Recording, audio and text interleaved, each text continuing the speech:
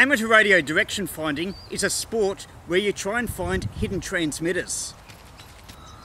Popular in Eastern Europe and China, it operates on several different bands, with 80 meters being popular. Today I'll review an 80 meter receiver. It's a kit from Kits, and I've put it together, which I'll show you in a moment, and I'll give it an on-air test to find a transmitter that I've hidden. Here's the box, all in Chinese, but it's an R3500D and ARDF.CN.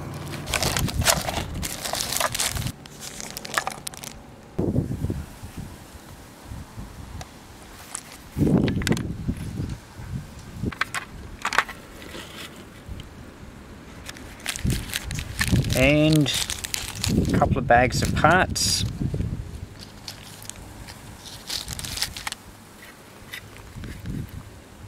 The ferrite rod is there and a pre-wound coil, so that bit's already done. More parts, and on this half is the printed circuit board.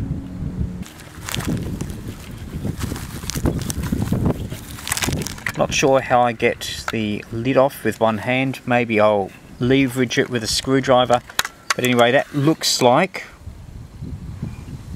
space for 4 AA's, and there's some contacts there.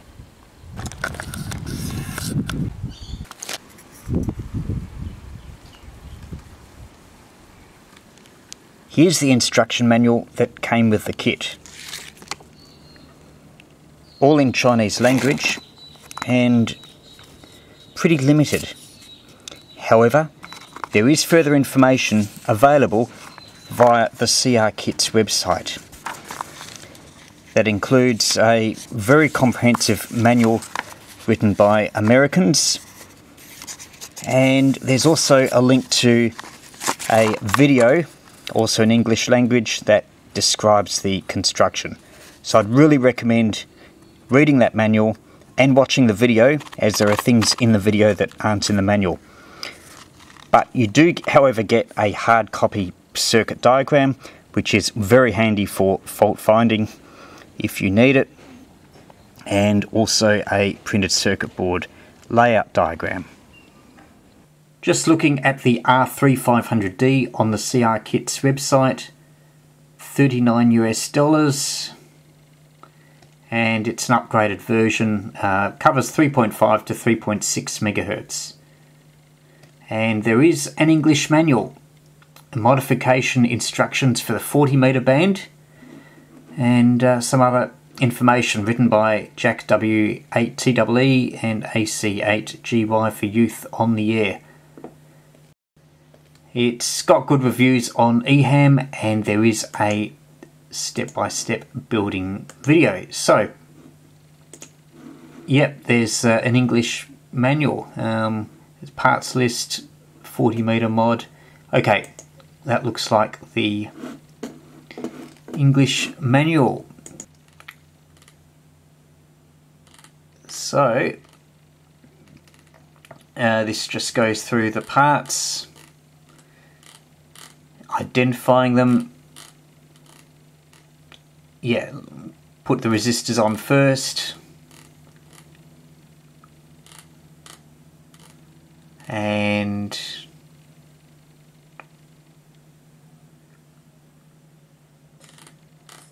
soldering. Then it talks about the capacitors, transistors, IC sockets, transformers, etc, etc. So yep, looks like a pretty comprehensive English language manual.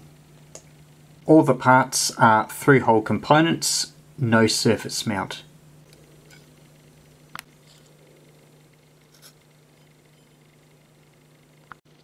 These are all but 2 resistors mounted on the board. R1 and R13 are mounted last.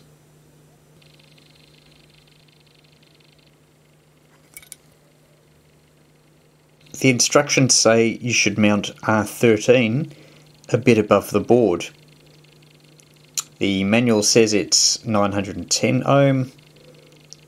The resistor supplied is 750. But it does say that there'll be some variation and you may need to make adjustments to it. So having it offset from the board makes taking it out and making changes easier.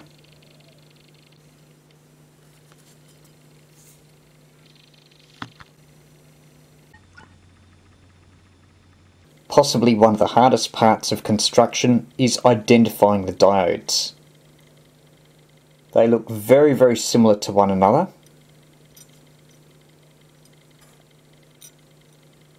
The instructions say ask an instructor for help. This was based on it being a group project with supervision.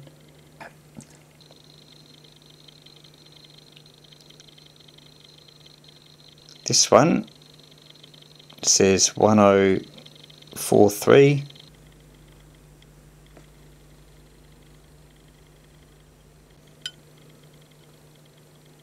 Nearly all the passive parts are now mounted.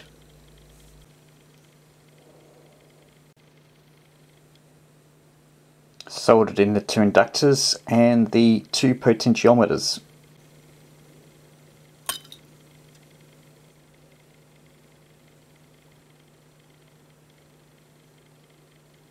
When soldering the coil, I suggest taking it off the ferrite rod, then soldering it to the board.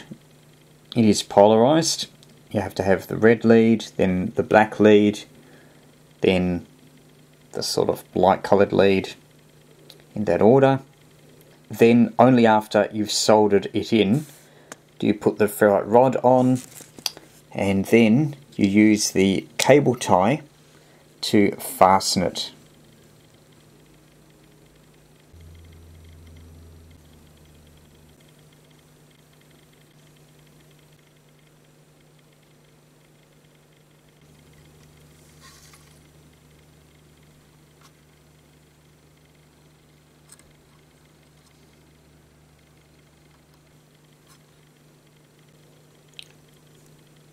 One of the difficult things I found with the kit is how do you get into the battery compartment? There's a space there for your fingernail, but it didn't seem to open, and I didn't want to press too hard in the fear that I would break it. With the help of a screwdriver, I got it open. Just applied power and I was able to get sound from the headphone. The TDA 2822 stage was working, but didn't get any joy from previous stages. Also, C15, I had wired a 470 microfarad capacitor. That is because I was following the parts list, 470 microfarad, whereas I've got a spare 4.7 microfarad.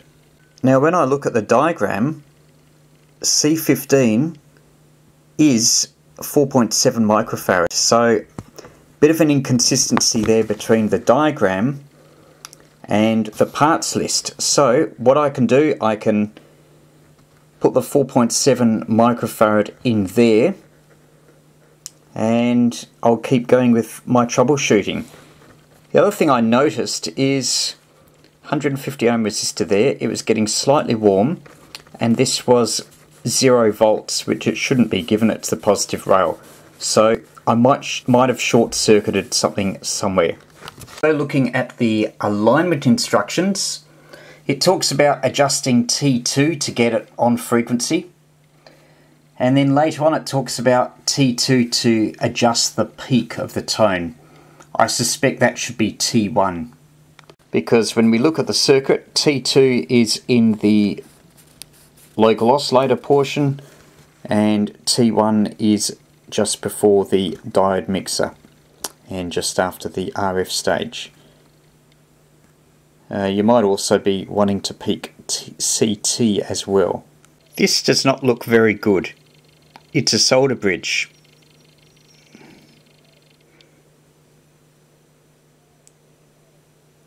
You can tell because if this was meant to connect with this, then there wouldn't be this track running along here. Now the bridge has been removed, and we'll now continue with the testing.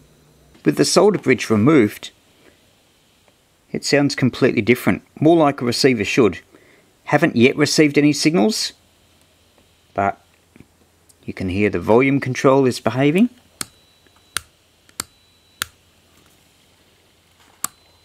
And this is an exciter on 3.68 megahertz.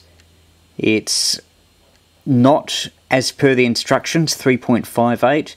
That was the intention, but I want this one to be a little bit higher than the design frequency, because the SSB activity on 80 meters here is mostly between 3.6 and 3.7, and I already have this small exciter that I can use for experiments. I do suggest that, as well as reading the construction manual, also watch the video, as there'll be some tips in the video not in the manual. I'll have a link to this video in my video description. The instructions do go into some detail in coupling the signal from the signal source into the receiver.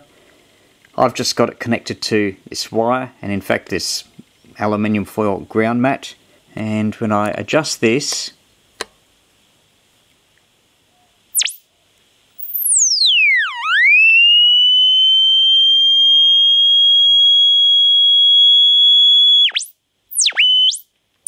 the receiver is alive. I'm going to assume that clockwise is near higher frequency end, which is what I want for 3.68. So I've just adjusted that there.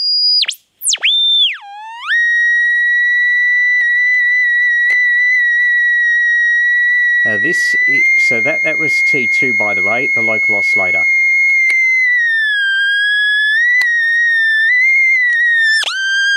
Now that's T1, and the frequency is varying, but you expect a little bit of pulling. The local oscillator in this operates on half the receive frequency. So this is a 3.5 megahertz receiver. I'm hearing the local oscillator on 1832. I'll just see how low it will go down to.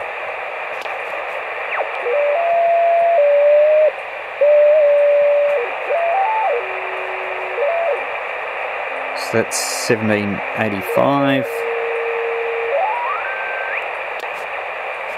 And we'll see how high it goes up to.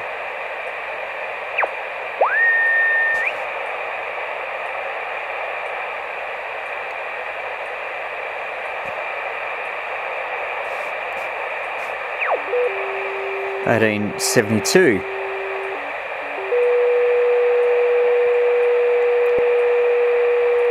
As we have a beacon on 3699 and the main part of 80 meters here in Australia stops at 3.7, I think it's reasonable that the receiver stops at 1852.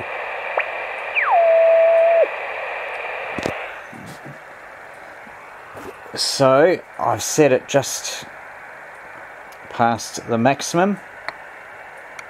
That's clockwise, and we'll just screw the slug in.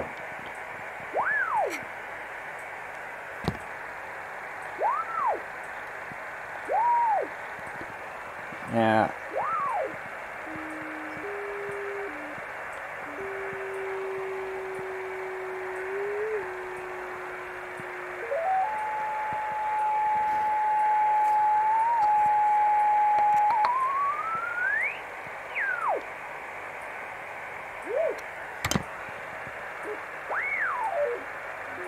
just have a bit of overlap. There's 1854 and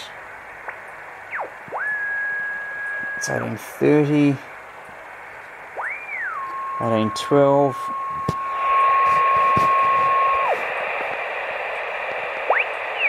1803,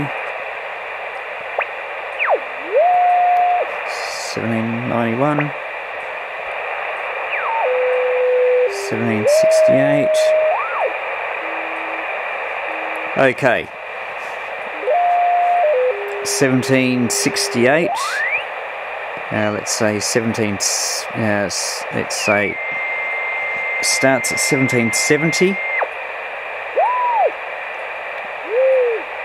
Double that, and that is 3540. So it covers 3540 to 3700. I'm happy with that. That's the main part of 80 metres, including a bit of digital, bit of SSB, and the beacon at the top of the band.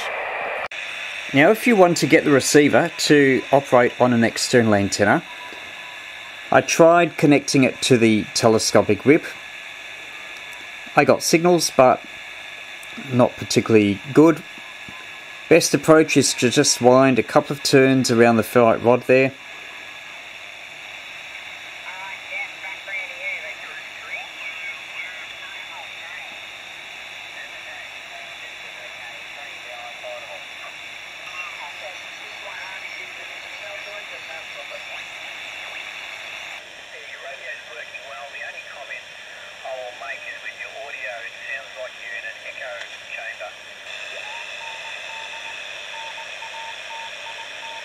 The VK2 beacon in Sydney on 3699.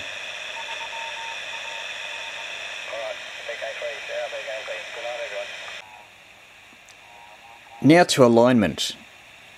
I've got a frequency range I'm happy with. Now the black inductor, let's peak that.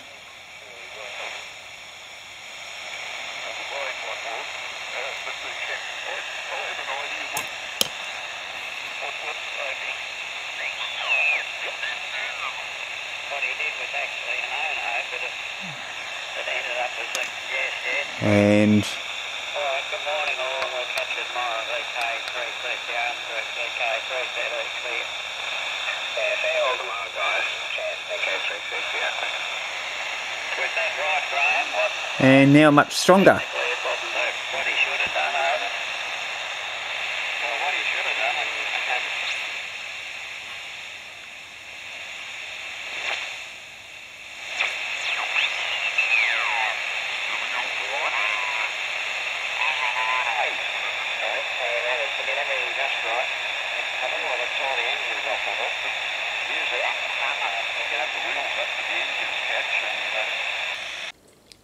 Something I should mention, and this will be okay when we put the lid on, but I think this is slightly out of kilter.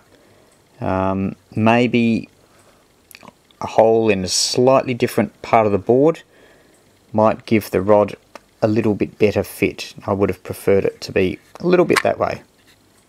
One thing I found was I had to press the switch on the side a fair bit in to get the micro switch to actuate. The micro switch is important if you want to use the receiver using the telescopic whip antenna.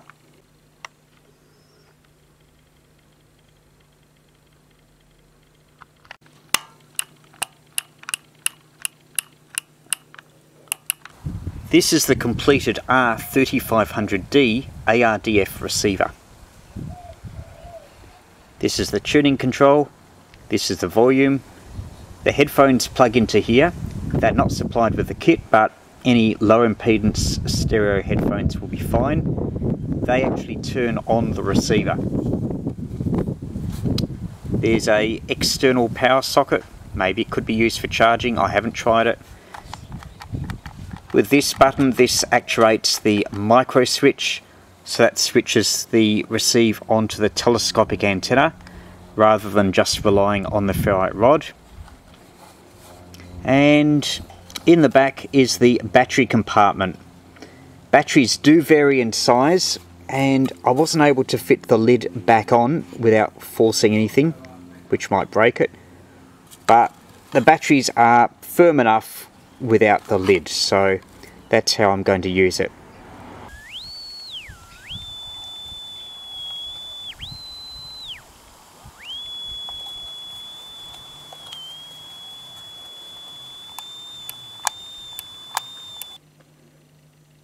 If you are not familiar with 80-metre ARDF, K0OV Joe has a bit of a write-up on his website. The salient points include mention of 80-metre ARDF and the benefits of it.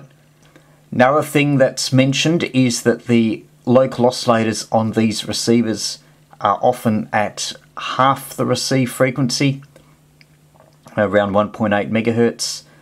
That's because you want to lessen interference with other competitors. So you might hear a bit because of the harmonic, but it's less than if you had your local oscillator directly on 3.5, 3.6 megahertz. Anyway, I recommend the website for a bit more information on these receivers and how they work.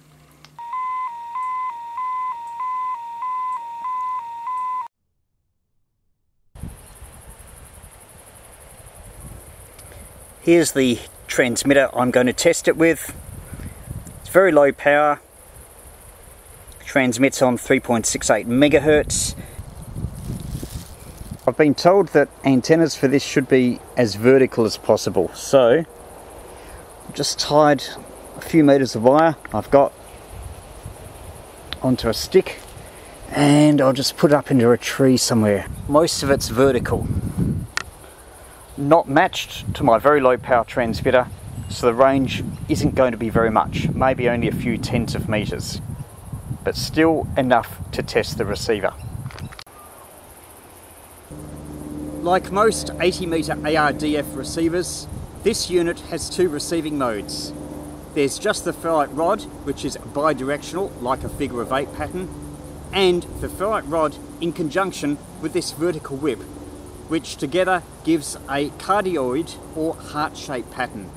That pattern has a bit of a null off the back, and that's useful in finding which direction to run to or away from the hidden transmitter. This is probably about the strongest.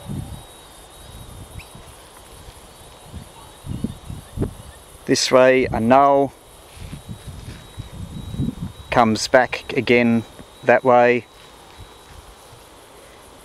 again a null, and back to a stronger signal. Now with the whip up, press the button and do a 360.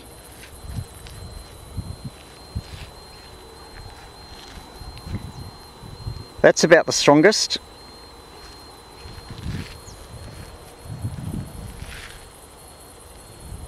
You can still hear it, or at least I can, but that's about the weakest. So based on that, I will walk towards the forest. Well, my bearing has changed a bit, which means that I'm not too far away from it. But overall I'm getting it in about that direction, or it could be that direction.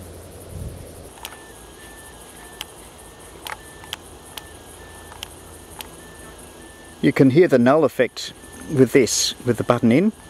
It's quieter. Whereas, if I go 180 degrees, from this side, with the button in, it's stronger.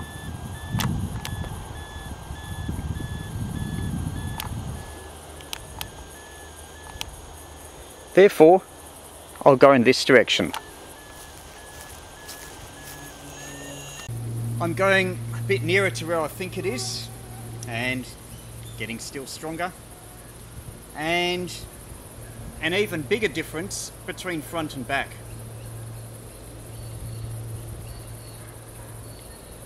In fact, it should be now loud enough for you to properly hear it on the camera, so I'll just get the camera and give you a listen. This is just off the ferrite rod.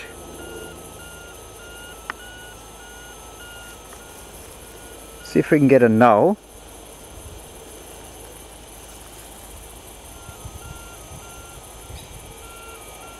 And that null is straight down there. I'll just ignore what you're hearing now, that's the camera interfering. You might be able to see something in the middle of the screen. That's where the ferrite rod was pointing to. I've pulled out and activated the sense antenna.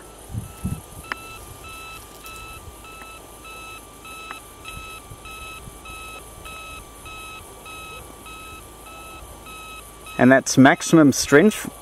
Should be quite strong now for you. And that's minimum strength. I'll just release the button. There we are, it's stronger with the button released. We'll do the same thing before. Here it's weaker with the button released.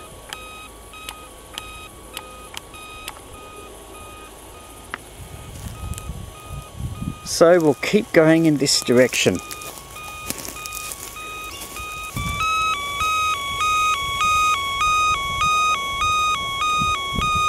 And we now have a much stronger signal.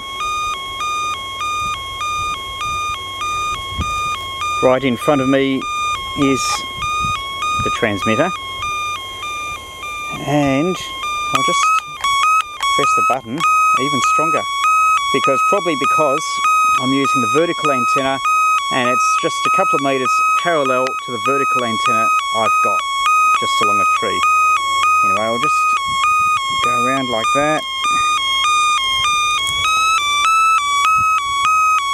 Now we're really close, not much of a null.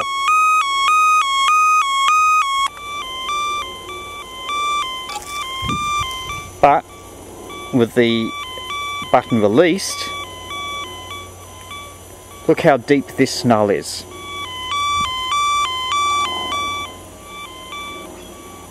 You can almost not hear it there. Now it's a strong signal. So, just need to take a couple of steps and we can recover the transmitter.